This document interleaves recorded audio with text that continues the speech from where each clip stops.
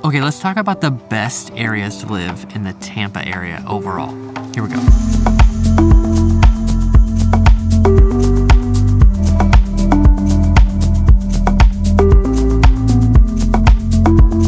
I'm Sam, and thanks for coming by the Living in Tampa channel, where we make these videos for you about what it's like to live and move to Tampa. But more than making these videos, we want to be your real estate choice in the whole area. So give us a call, send us a text, send us an email, and let's get you plugged in with our agents and see how we can help you buy or sell in the Tampa area. So niche.com or niche.com, which do you say? I wish I said niche because I think it sounds more intelligent, but I say niche because I'm American? I don't know. But this website, niche.com, comes up with lists of like the best place to live in a certain area. And they break it down a bunch of different ways. So they might do the best place to live in America, the best place to live in the South, the best place to live in Florida. But this is the best place to live in Tampa. And this list is so wrong. Maybe it's not wrong, but it's certainly not that helpful. Because of the list, the top 25 areas they recommended, only 2 of them are larger than 5,000 people. And the thing is, you might want to live in one of those places that there's like 2,000 people. But if you're moving here from another state and you're looking to buy a house in a certain timeline, you're looking at that certain area, it's going to be hard to satisfy your needs. And you probably also see in YouTube comments, sometimes people just jump in there and say like South Tampa is the only good place in Tampa to live. The reality is Tampa's really big. When you look at the MSA, the Metropolitan Statistical Area, it's like 3.5 million. But some people want to lump in some other areas that make it like 4.5 million. So however you think of it, and also whatever job you have. So one of the lenders that I partner with, he oversees like Tampa and beyond a little bit, but not all the way to Orlando, but all the way into Polk County where Lakeland is, and then all the way down to like Bradenton and Sarasota. So he thinks of Tampa as bigger than I do. And everybody thinks of it a little bit differently. So the 2 places on the list that were bigger than 5,000 people were West Chase and New Tampa. So West Chase is a master plan community. We've made a bunch of videos about it. They're linked up above, kind of on the west side of the city of Tampa, in between Tampa and like the beach area. West Chase is a really cool area for a lot of really good reasons. And then New Tampa. New Tampa is the north side of Tampa. So it's a master plan community area that was acquired by the city in like the late 90s and incorporated into the city and then built out this big master plan community starting in like 1999. Obviously, we've made some videos about that too, and they're linked above. Both really cool areas, both areas that we've helped a lot of clients buy places. But the reason I hate lists like this is because they're just a little narrow. They're not connecting with you as a consumer about what it is that you're looking for. Gosh, that bird. I'm busy down here. Trying to help people.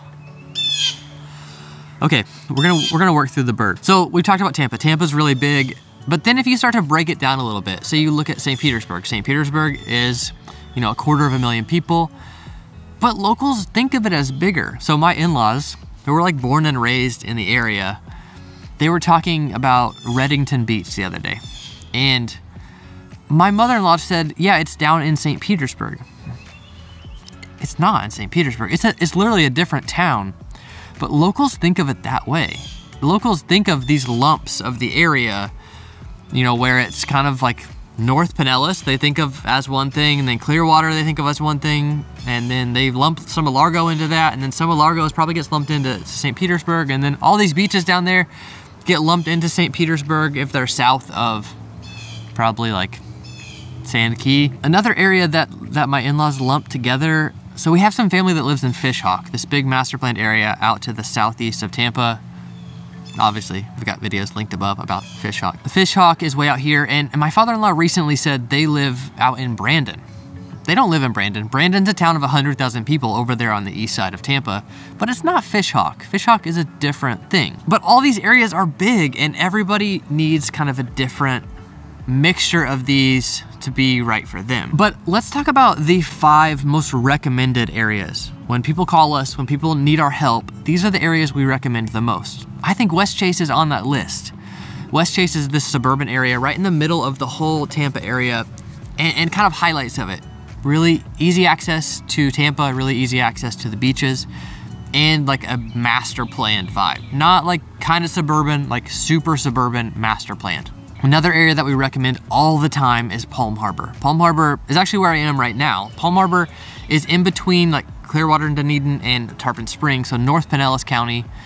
Really good schools.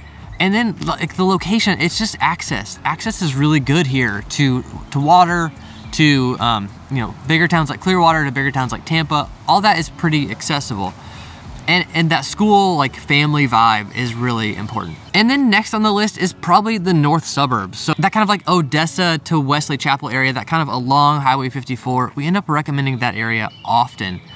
And you see the main areas we recommend are pretty suburban because a lot of the people that are moving here are young families or older families, but they're looking for that kind of relaxed suburban vibe.